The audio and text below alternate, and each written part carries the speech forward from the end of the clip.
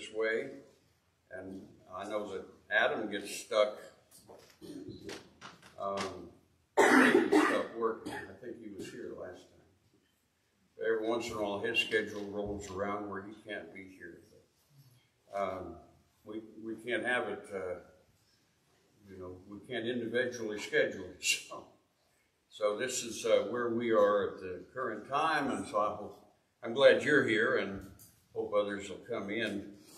I'm in Colossians chapter number 1. Colossians chapter number 1, and this doesn't have to be a dead and a formal thing, This ought to be a lively thing.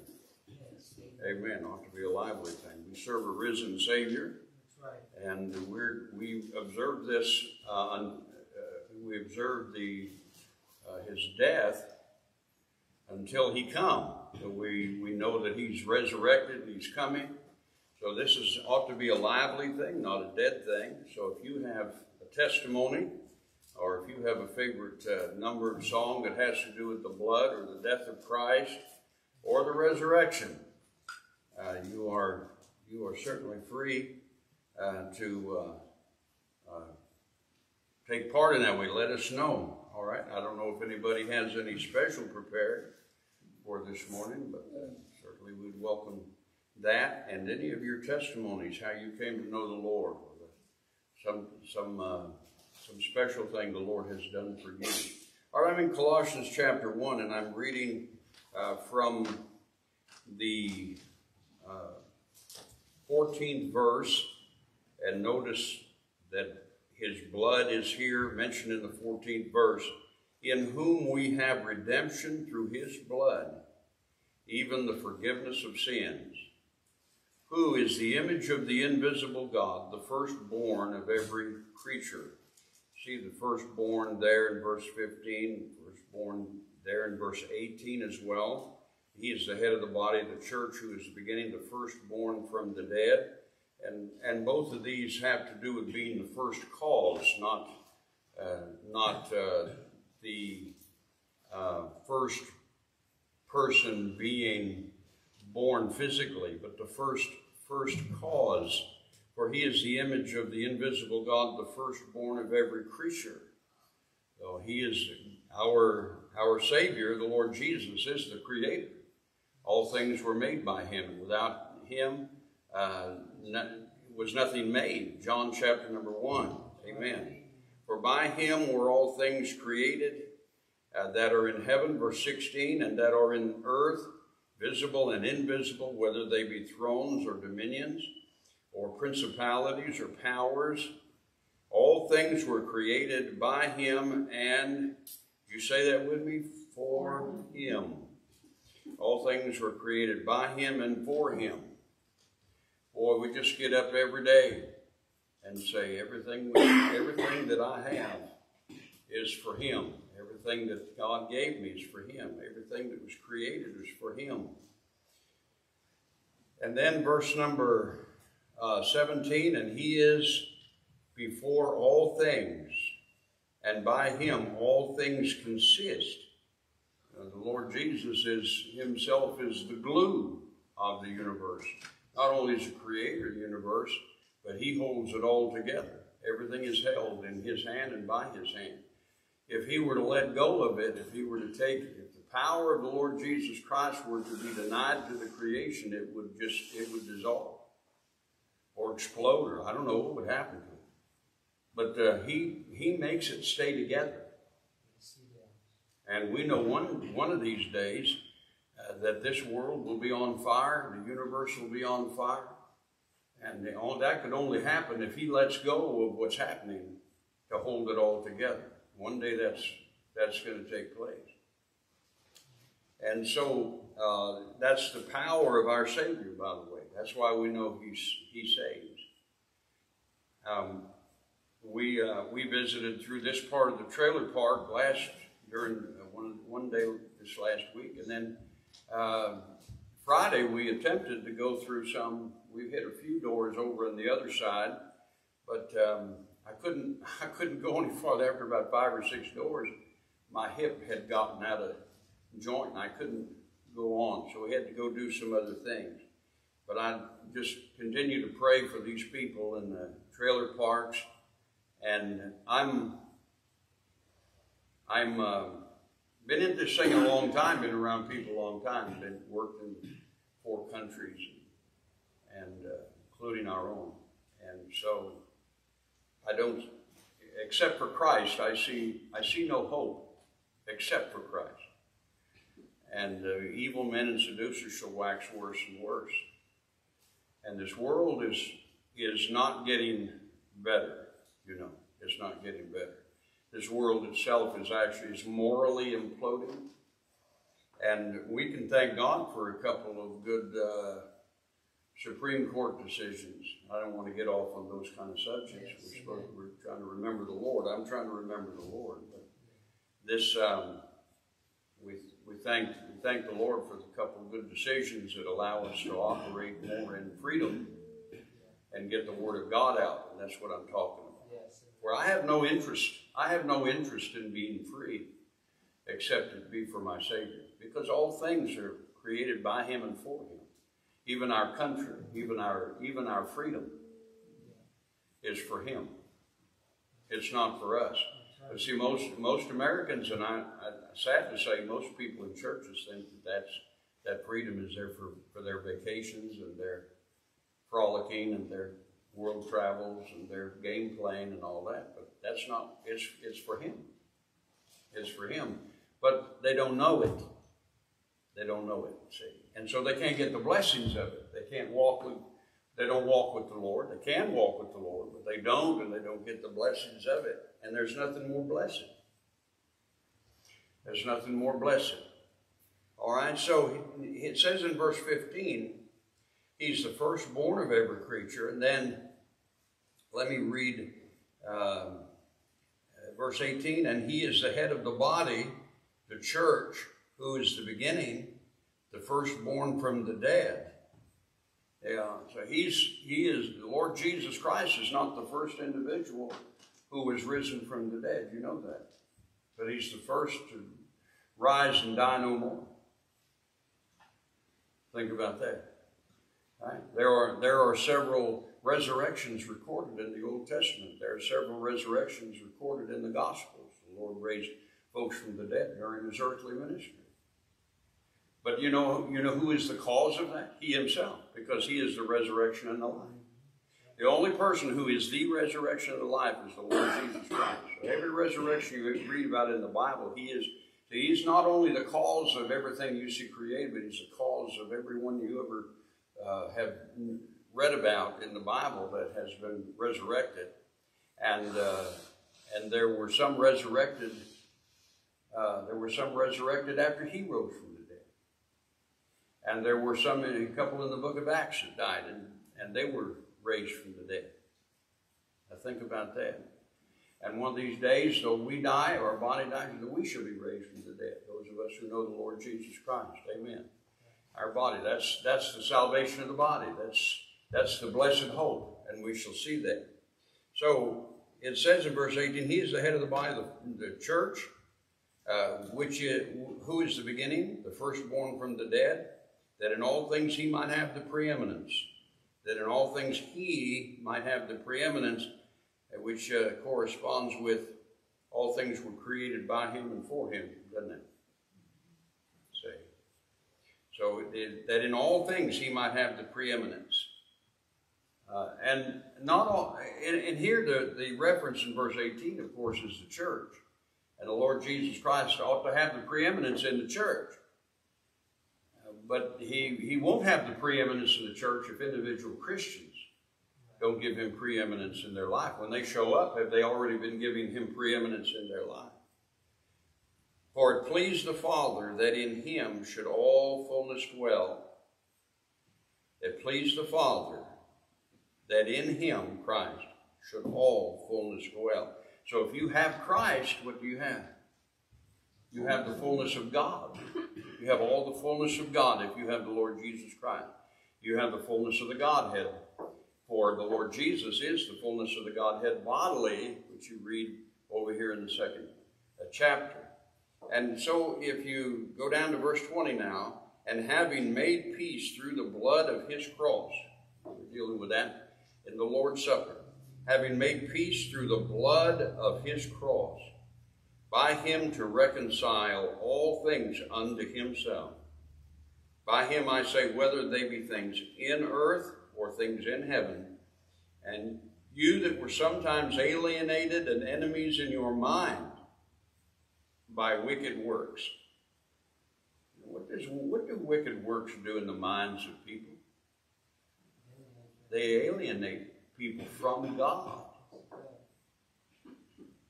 Just as it's actually a weak correlation, but if one of your children is alienated from you because they have done something, committed something, gone somewhere that you do not approve, you've told them not to. They avoid you because they know that your discipline will come down. And man knows, or man has a sense of his wicked works. God gave man a conscience. Thank God for the conscience. And so men are actually alienated and enemies in their minds by wicked works. Yet now hath he reconciled. So God has fixed that, but they don't know. They have to know. God has reconciled them unto himself. In the body of his flesh. When did he do that? In the body. So we're talking about the broken body. We're talking about the shed blood. So he did that in the body of his flesh through death, to present you holy and unblameable and unreproveable in his sight.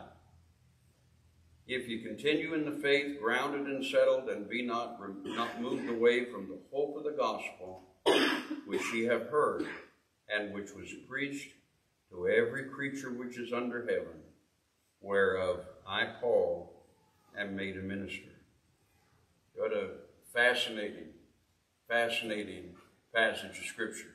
But in here we have the body of his death, we have the blood of Jesus Christ, we have the elements of the Lord's table. And so we're to remember these things until the Lord comes. Amen. So we keep preaching these things. You know, so people say, why is he always preaching on the blood? Why is he always preaching on the death of Christ? Well, we're going to do more about that, more of that this morning. And I couldn't get settled last night. I was praying. I sat back there for hours trying to get something settled between me and the Lord. I was thinking about these folks in the trailer park. In fact, I got in my car this morning. I went around the trailer parks again. I rode around the trailer parks again up here and prayed again for the people in these trailer parks up here.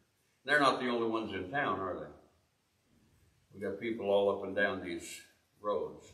But I prayed specifically for those that we've knocked on the doors. And it's not the first time we've done that. And about 8 or 9 times we've been through these trailer parks. And there's a turnover, you know, there's a quick turnover in a lot of those trailers. So we're not always dealing with the same people. There's new people, and we left packets, and just pray with us, and pray we continue. Join us in that. I want to talk about that a little bit this morning, a little later on evangelizing folks, all right? And the Lord just said, the Lord gave me something to do this morning, we'll do that. All right, so you see the elements for the Lord's table in this passage. You see the blood of the Lord Jesus Christ. You see the body, in the body of his flesh through death, to present you. That's what happened. That's what he did with his body. He died. He allowed his body, his life to be taken from him so that you and I could be presented holy and unblameable and unreprovable in his sight. How in the world, I should say, how in heaven could a sinner like me be presented holy and unblameable and unreprovable in his sight? Because of the merits of Christ. Because of the merits of Christ. I'm almost convinced that the idea of merit in work. You know, the wokeness, all this woke stuff is trying to destroy the system of merit in companies and colleges and everything else. Now, our merit does not save us, only Christ's merit. But I think the whole, you know, when the devil works in such a way in this world to try to destroy the understanding of certain terms and systems, he's also trying to blind the minds of those who believe not. And so people get to where they forget what merit means. What does merit mean? What does merit pay mean? What does merit? And using that word is important. It's important so that we understand it is not our merit, but Christ's merit. Christ has all merit to save sinners. And we have zero. We have no merit to save ourselves. We have nothing with which to stand before God. And we sing about that. We sing about that in our invitation hymns. We have no merit. He has all merit. He has the merit that pleases God. And so verse 19, for it pleased the Father that in him should all fullness dwell. Amen. And he's living today, and we remember him, and we don't need pictures of him. We have descriptions in the Bible. What descriptions you might read in the Bible are sufficient. We don't need artistry. We need faith. Amen. We don't need it. We don't need our minds to be entertained. We need our spirits to be illuminated by the words of God. And so that's how we operate. And so I'm not, if you have don't take me wrong, if you have a Last Supper tapestry or painting in your home or something like that, we don't mind about that. But we don't, in our raising of our children, we don't need our children to get an image that is a man-made image. We just need them to have faith in the person and work of the Lord Jesus Christ. And all the image we need here, all the image we need is here in this chapter from verse number 15 all the way down through.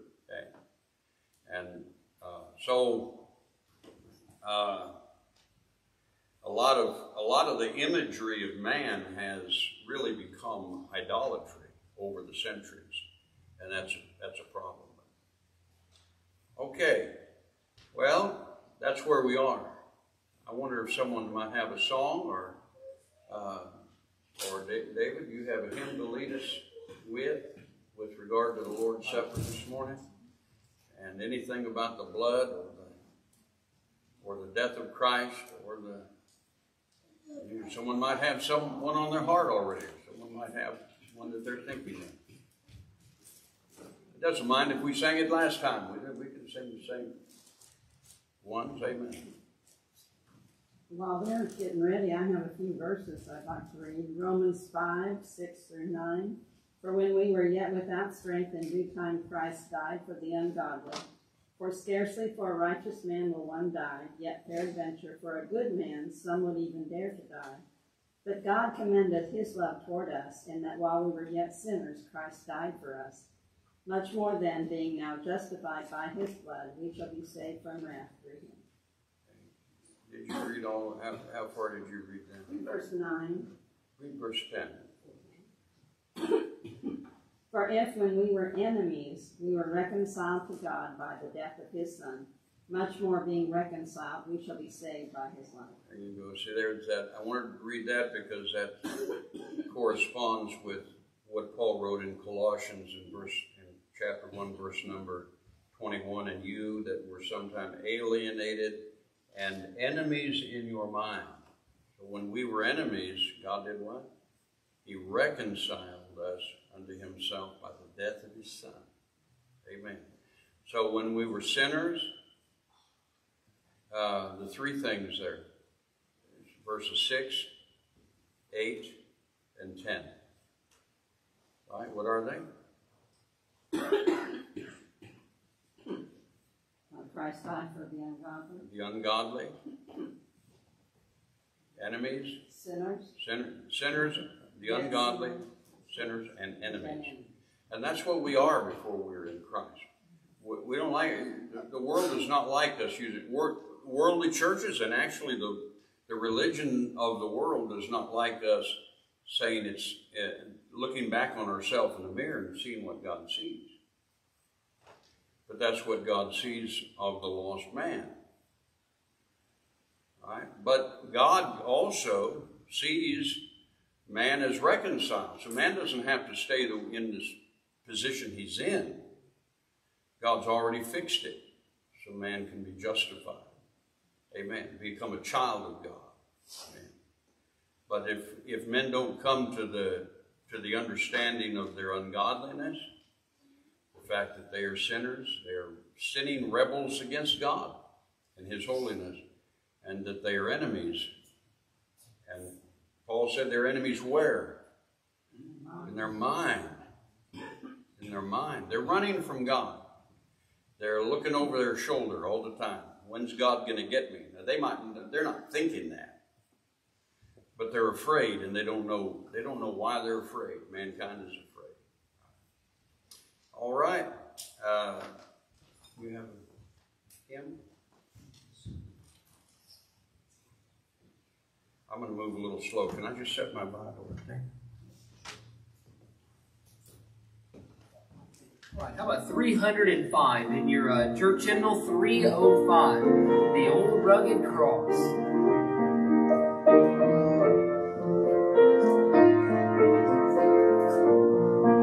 On that first.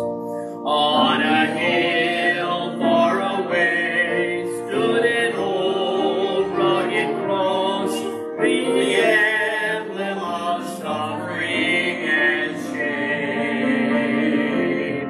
And I love that old cross, where the dearest and best for a world of lost sinners was slain. So I'll cherish the old rugged cross, till my trophies at last I lay down.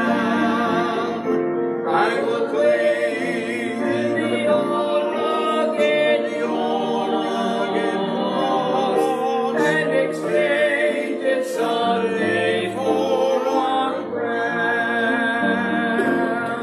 Oh, that old rugged cross, so despised by the world, has a wondrous attraction for me. For the dear Lamb of God left His glory above to bear it to our Calvary.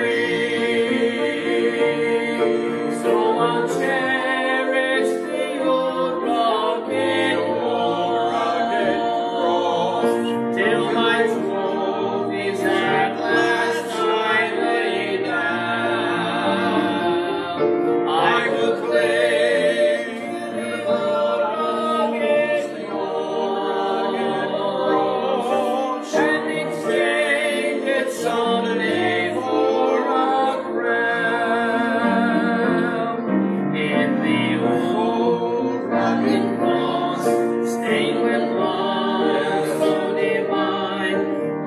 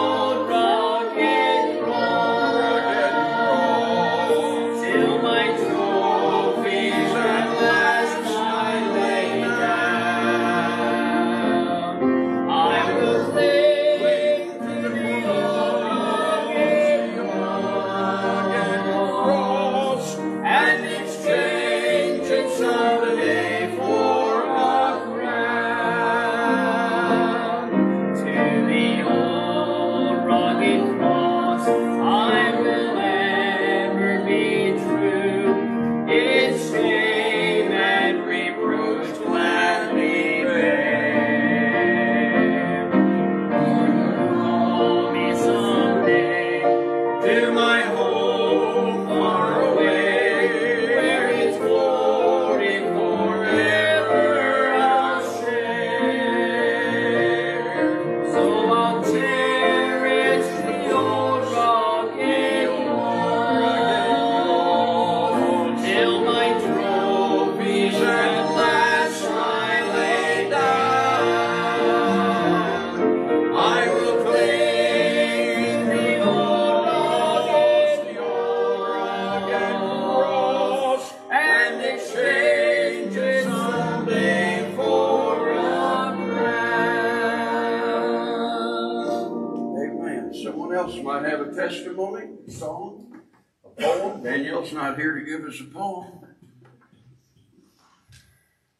We won't linger if you have something, some testimony, some thanksgiving to God. I'd like to give my testimony. I haven't gave it. I don't think anybody's heard it here, so if I bawl, It's all right. it's good. You know, the Lord's good. And I was a church kid. You know, they would pick me up. You know, I went for about 3 months. My brother decided he was going to church, and he said I had to go with him. And I said, all right, you know, so I went with him, and like I said, it was about just like these, you know, you talk about these trailer kids, you know, and I was thinking all these bus ministries, and, you know, they pick up kids you never know, you know, you just never know how that affects your life. And, but anyway, during that time, you know, it's so weird because, you know, the adults, they would block them off in one room, and they would be in one room, and they'd take the little kids to this room, and they take the upper kids to this room. Well, I was a baby. I was terrified, so I lied about my age so I could be in with my brother and sister. So I went into their Sunday school with them, and you know, but it affected my life. And you know, the man that was preaching up there, you know, he preached Jesus, and you know, talked about our sin, and talked about hell, and you know, I believed and I trusted Christ, and you know, I raised my hand, and I did go back, and he did open the Bible, and he shared the Word of God with me, and you know, I trusted Christ then and there. Amen. And but you know, when you're not in church and your family's not in church, it affects your whole life. Yeah. And that was all the church I had, and I was attacked. Satan attacked me, that's for sure. And my life after that, it was 3 months, and that was it. The only thing I remember from back then was the song Father Abraham. I didn't know who that was, but you know, just those songs are so important. I sung about Father Abraham all the time, didn't even know who he was till I turned 29. But from then on, you know, I got into the world. You know, I was in public school, and the things that were said on the bus affected my life, and that was the direction I went in. It affected so many things in my life, you know, just horrible. You know, when I got older, you know, I hurt myself, I hurt others around me, those that I loved. And I told the Lord, I said, you know, if I'm going to hell, I'm not letting my babies go to hell. I always took my kids to church. I didn't know how to raise no babies. I had babies. I didn't know how to raise them babies. All I knew how to do was just take them to Jesus. That's all I could do. I said, Lord, and I still tell them this day. They're grown, but I tell them, you know, I told you. I didn't know how to raise them. I just brought them to you. The rest is up to you. Just pray for them, pray for them. And then I went to several churches, you know, just taking them here, taking them there, just searching, you know, just searching. And I hated myself. I hated the things that I've done. I didn't even want to be around myself. So I started doing drugs. And I would stay high because I hated me. I didn't want to be around me. Still taking my babies to church here and there.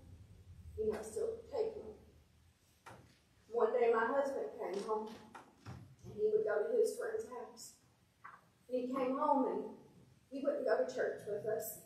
You know, he went enough to where we got married, because that's what they required at that time. And I'm not here to be facing my husband. He's a wonderful man, and I love him so much. If it wasn't for him, There's no telling where I would be right now without that man. But anyway, he came home one day and he had this piece of paper and he said, honey, he said, if you find this man, I'll go to this church. And I was like, what's going on, Lord? You know, because I prayed and cried back and forth. I'd take him babies little like this and carriers and drag him to church and cry all the way there and cry all the way home. But God knew. God was working. You gotta let God work. Women were, at least me, you know, I always try to make it work and it don't work that way. But he came home and he gave me that piece of paper and had preacher's name on it. And I called preacher up and I said, I don't know where you go to church at. I said, but I want to know if it's okay if we go to your church. I think he was floored. What? I ain't never had nobody call me up and ask if it's okay if I go to church. But I did. And I asked him where it was at, and he said, would you all mind following me? So me and my husband and my 2 babies, we followed him, went to his house, and we followed him to church. Preacher till this day still doesn't know how bad I hated myself. He didn't know I was doing drugs every day because I didn't want to be around myself. I just hated. You know, there's no hope for me, but there was going to be hope for my babies. But the preacher just preached. He preached Jesus. And I just listened and listened. I didn't know the Bible stories. I couldn't tell you any of them. All I knew was Father Ray. Maybe sins, that's all I knew. I didn't know about Noah. I couldn't tell you any of those stories. 29 years old. He preached Jesus. Preached about the woman at the well. He preached about them crumbs. And I opened up my Bible and God allowed me to hear His word, to listen to the word. He taught me. God taught me as I read through the scriptures. And the first time through my Bible, the word that came out the most is God said, come, come, come. It didn't matter what chapter and what book I was in. Come. And to the Israelites, He's got that stretched out hand. Just come to me. And I was like, you don't know me, Lord. You just know my life's a mess. I know I deserve to go to hell. Come. You know, it's just that over. Just love and joy. And I came to Him and I said, all right, Lord. I believed Him. I believed Him that no matter what I had done, how I hurt myself, how I hurt others, His mercy and His grace was there for me. And I just can't believe that, you know. It's like, still this day I'm a mess, and I'll tell people, yeah, but I'm God's mess, but I'm a big mess, but I'm God's mess. You know, He's there for me, and I just, you know, I love Him so much for Him. I think about the creditor that had the 2 debtors, you know. I love Him so much because there's so much I've got to be thankful for Him. And it's just come to church, you know, it's just, that's a blessing. I just can't see how people don't see that, you know. It's a blessing just to be in God's house. You know. I didn't think I should be able to walk through the front doors. But He's at home, you know. Thank the Lord. You know, He's been so good to me, you know. Amen. But those ministries are so important, you know. You never know. Looking back, you know, I can see God's hand. He's been with me no matter what I've been through, and you know, no matter what wickedness, rebellion that I've done in my life, He's still there, and I can see Him, and He's amazing. You know, I don't deserve heaven at all, and I'm still in awe of how He could just do something, how He could do something like that, how He could go to the cross for me. You know, sometimes I just wonder how low y'all gotta go, people. You know, just look up. You know, Christ is the answer, like you said about the trailer parks. You know, they need Christ. They're still breathing. You know, Christ can help. Christ is the only one that can help them. You know, they can just hear God's word and just say, come. You know, they may be the same way I was. You know, just there's no hope for me, so they go to wherever else. You know, they never heard the word of God. I didn't grow up in a Christian home. You know, My mom and dad worked all the time. We were left there, and that's bad enough. Just leave it there. That's bad enough, being left there, and but I love my parents, and I love them to death. And, my mom got saved, and my dad told me he got saved for the first time. Whenever I had my scope done, before I went in, my dad called me and he said, "I'll be praying for you." It's the first time my dad ever said that in my whole entire life. How about that? The first time I heard him say, "I'll pray for you." That's God. Takes time. Takes time. I used to think I could drag people. Come on. But it's in God's timing too. We just have to keep praying. Keep praying. But anyway, sorry. You're all right, sister. You're all right. God is good, and I'm just so thankful for Christ. It's all about Him and what He's done. Amen. Nothing I could do could ever earn my way. Amen. Thankful for Him. Amen. Well, y'all can sit down a minute. I should have had you sit down a minute ago. And the testimony of God's people is very important. And some of you have, most here have heard me say, but my dad, who's going to be 95 in September, was saved at the age of 45. And he was saved, the instrumentality of him coming to the Lord was that a church had a Friday night get-together. I don't know if it was every week or if it was once a month. I don't remember now. And I wasn't at home at the time. I was off in the service. But the people in the church where I grew up in decided to have, they would rotate it from home to home, just on a Friday night, and they would just play games. They'd just gather, they'd drink coffee and eat lemon meringue pie, probably, and just chat and talk, and they'd play simple games, they'd play Scrabble and Parcheesi and all those things.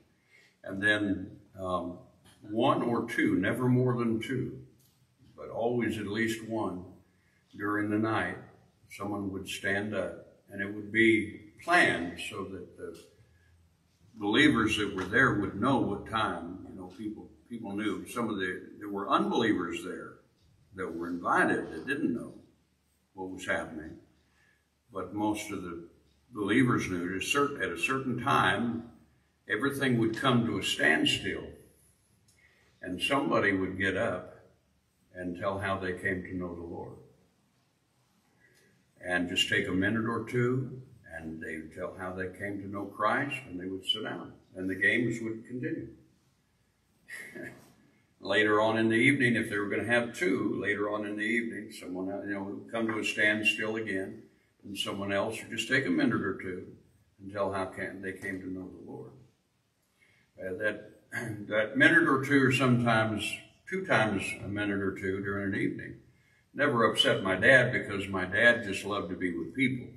And he knew these were church people. But the Lord used that, and it worked on him, and worked on him, and worked on him. Until one Monday morning, I was getting off a midnight shift. I had climbed into bed. I was in Missouri, and Dad was in California. And the phone rang upstairs. Most of you heard me tell this. And I heard it ring, but I was about half asleep already. And someone pounded on my door, called my name, told me there was phone upstairs was for me. It was just a pay phone in a corridor, on a stair landing, actually. And so I grabbed a pair of trousers and threw them on and ran up there and grabbed the phone, and it was my dad. And I thought he had never called before, so I thought something must be wrong. But he said my name, and he said, "I just called to tell you I got saved yesterday." That was a Monday morning. He got saved on that Sunday. And didn't tell me all about that. But when I had my family out there, got married and had our children, and 2 children, third on the way, went out there. And then we heard more about that, what the Lord used. So my dad used to argue for Catholicism. He would sit at the table and someone would bring up something, and my dad would defend the priesthood, defend the confessional, and he never went. We never, other than to a wedding at a Catholic church, we never saw my dad go to church. But he would defend it, because he was brought up under French Roman Catholic nuns, and so he was, he had that beat into him, and so the Lord unshackled that, let him come to Christ. She said, "Come." That's what Dad did. He just came to Christ. Amen. But for someone to come to Christ, you have to admit you haven't been in Christ. You had never come to Him. You're still lost. Dad had to admit that he was lost. And religious to some extent, in that he would defend his religion. All right. Okay, so the blood does that, doesn't it? And God saves us for Christ's sake. We ask the question, why does God do that? We ask it rhetorically. We ask it in song. Why did God do this for me? And so forth. Why would God save us? Well, God doesn't save us because remember, it's not because of our merits. But just as David spared Mephibosheth for Jonathan's sake, God spared us for his son's sake. See? And so that's in 2 Samuel, I believe it's chapter 9, and you go read that about Mephibosheth and David, and there's the picture of it in the Old Testament. Amen. So for Christ's sake, God will save an old sinner. But He saves by His blood. The blood can never be neglected. It's true. God had to shed, and it was the blood of God, Acts chapter 20. He had to shed sinless blood as a sacrifice for the sins of the world. And that He did. Because our blood was polluted with sin. And so we were unclean, every whit. And God shed sinless blood and poured out His wrath on His own Son so that you and I could know Christ. We could know Him. All right, anyone else? We'll have one more song we won't delay anymore. You got one more song, David, and we'll sing that, and then we'll go to the table, go to the Lord's table. Page 379, in the church hymnal 379 on the bottom there is a fountain.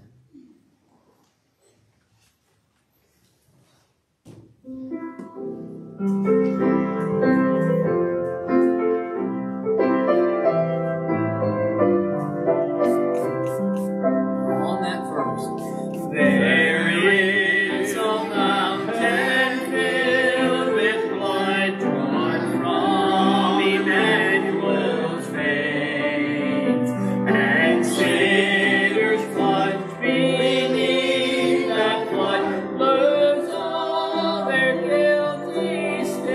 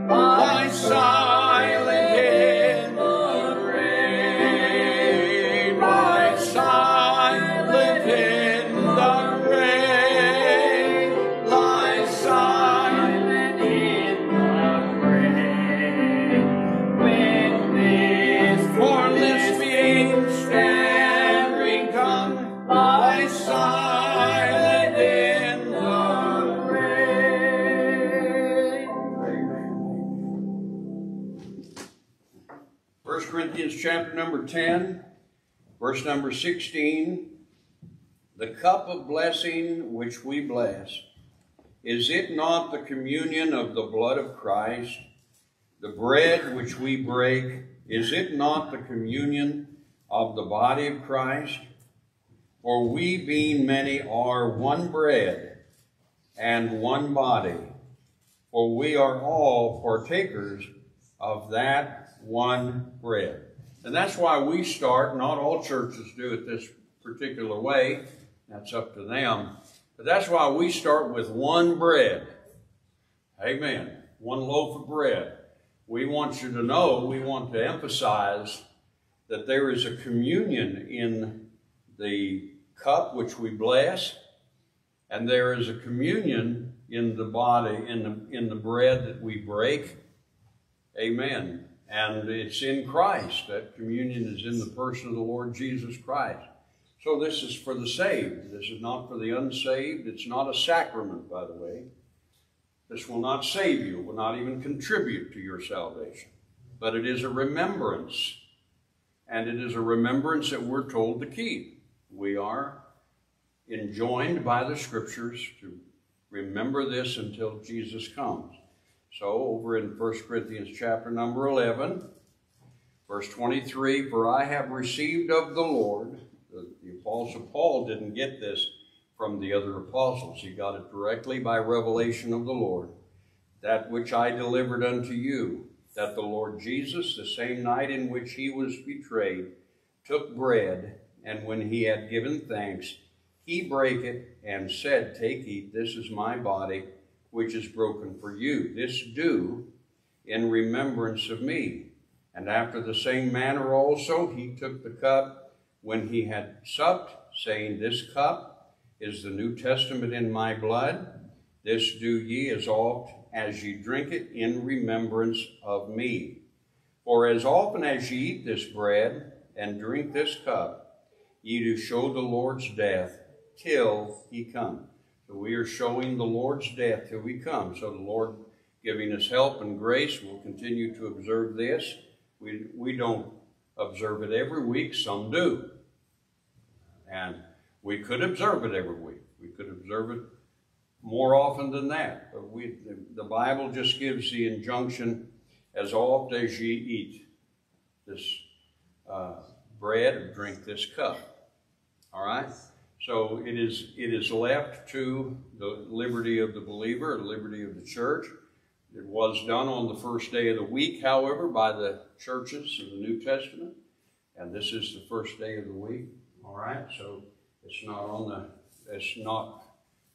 on the Hebrew Sabbath day that's done. It's just done on the first day of the week, because that's when the believers of the New Testament did meet to worship together. And they used the Sabbath sometimes. The early Jewish Christians, of course, used the Sabbath to go to the synagogues or go to the temple, witness to the Jews, and be used of the Lord there to enunciate what God had done by the Savior. Okay, so I'll put these on. I've already cleaned my hands. I've washed my hands, used alcohol and alpha club. Amen. So you won't get it that good in the bakery. Amen. So let me have David help us here. He said, when he had given thanks, he brake it. So we're going to have a word of thanks. I'll ask David if he'll give the Lord thanks for the bread, and then I'll give the thanks for the cup. Father, we do want to remember you, Lord. The bread that does picture your broken body, Father, for us, this has been spoken of already and given in testimony to, Father, that we love you because you first loved us. Yes. And you loved us by showing that you said you gave yourself to us, and you were delivered up to death on the cross, and your body was broken there. And yes, in this physical life, Father, but even the work that you did there on the cross, justifying, making us right with you, Lord, to be able to come back to you again, Father, through that. We are thankful, Lord. I am. No others are. And Father, we sure do want others in this community that's been spoken of this morning to know it also. And the ones that live around about this region of our counties and big cities. Father, help us as we give the gospel of this, of the cross and of Christ and His blood to them. Father, I pray that you'd prepare their hearts, Lord, and let men and women, young women, to have a desire to understand and know, Lord, as we know you in your broken body. Father, help us, we pray with it now, to stop and, Father, examine ourselves, as you say, but also to enjoy you while we do this to remember. Father, just as a remembrance, that's all, and not as a sacrilege, right, as a way of making me right with you. I'm thankful that I don't have to. You already did it. It's just by faith. Father, help us, we pray, that we would, with this, in the name of Jesus. Amen. Amen.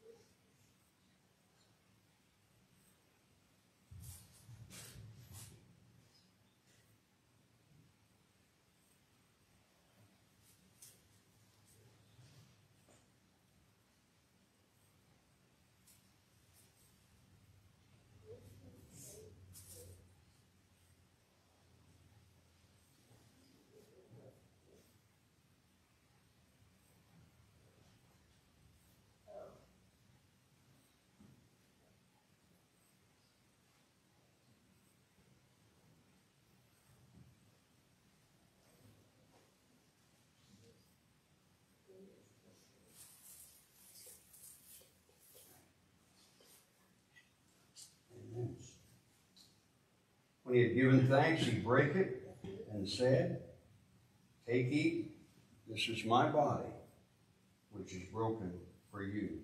Do this in remembrance of me."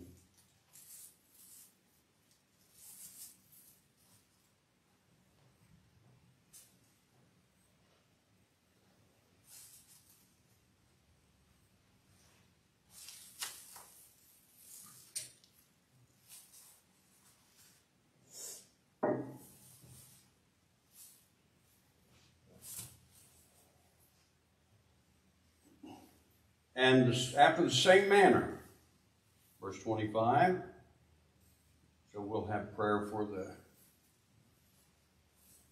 fruit of the vine as well. After the same manner, he took the cup when he had supped, saying, "This cup is the New Testament in my blood."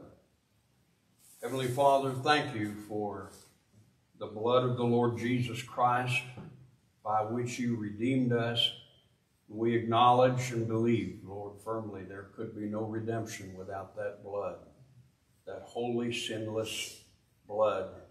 And as Paul said to the Ephesian elders, the blood of God, for Christ our Savior, was God manifest in the flesh. Thank you, Father, for his sinlessness. Thank you, Father, for his fullness that he has and has had, Father, all along, Father, the fullness of the Godhead. We thank you, Father, for that sinless blood. Thank you, Father, for the redemption that there is there, And thank you, Father, that even today we can account our sins under the blood of the Lord Jesus Christ. You said if we would confess our sins, that you're faithful and just to forgive us our sins and to cleanse us from all unrighteousness. And that cleansing, Father, we acknowledge comes from that first chapter in the same book of 1 John, that it's by the blood, it's all by the blood, Father. That shed blood that you accepted as a token of the righteousness of thine own Son, the savor, Father, the righteousness of our Savior, of our dear Lord. Thank you, Father, now for the time to observe this. We ask, Lord, that you'd help our hearts to understand it fuller and with greater gravity and, Father, seriousness in all that we do in our Christian lives. Thank you in Jesus' name.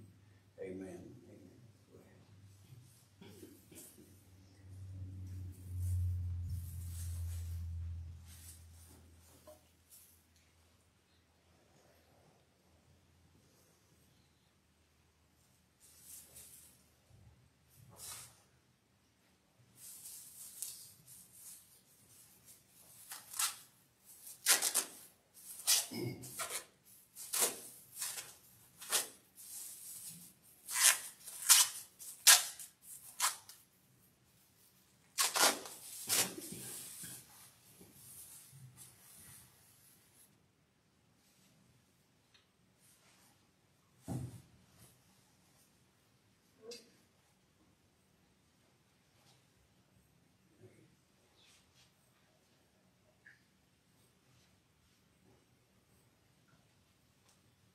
This cup is the New Testament in my blood, the words of the Lord. This do ye as oft as ye drink it in remembrance of me.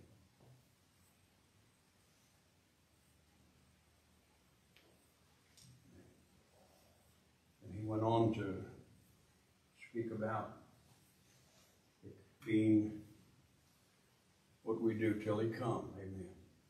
We remember him till he comes. So we'll do this, we'll try to do this every month. And we had let it go for a long time only because I kept waiting for people to be here. But I just decided we're just going to do it. And we just have to trust the Lord to bring folks in. So we thank the Lord for your being here. And amen. Let's just sing it. We don't need the piano. We just sing Amazing Grace. How sweet the sound. David, you lead us? Can you get a note? Amazing grace, how sweet the sound that saved a wretch like me. I once was lost, but now am found. Was blind, but now I see. 'Twas grace that taught my heart to fear, and grace my fears relieved. How precious did that grace appear, the hour I first believed. Through many dangers, toils, and snares, that's right, I have already come.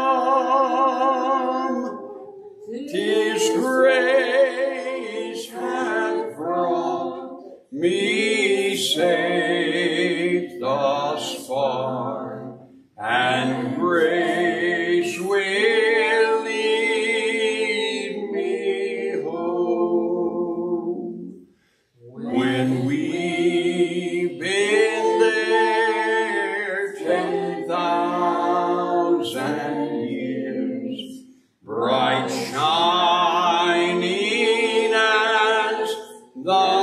song, we've no less days to sing God's praise than when we first begun. All right. Let me see what time it is. I don't even know what time it is here. Tell you what then, in that case, why don't we just go ahead and take a break and come back, okay? Heavenly Father, thank you for your table, our Savior's table. And we ask, Lord, you'd help us to continue to be conscious of it through the day. And we ask, Lord, you'd strengthen us by it. We ask, Lord, you'd help us. Now, let's take a little break to love on one another and to consider others and to come back, Father, for a little while in the Word of God, worshiping in Jesus' name. Amen.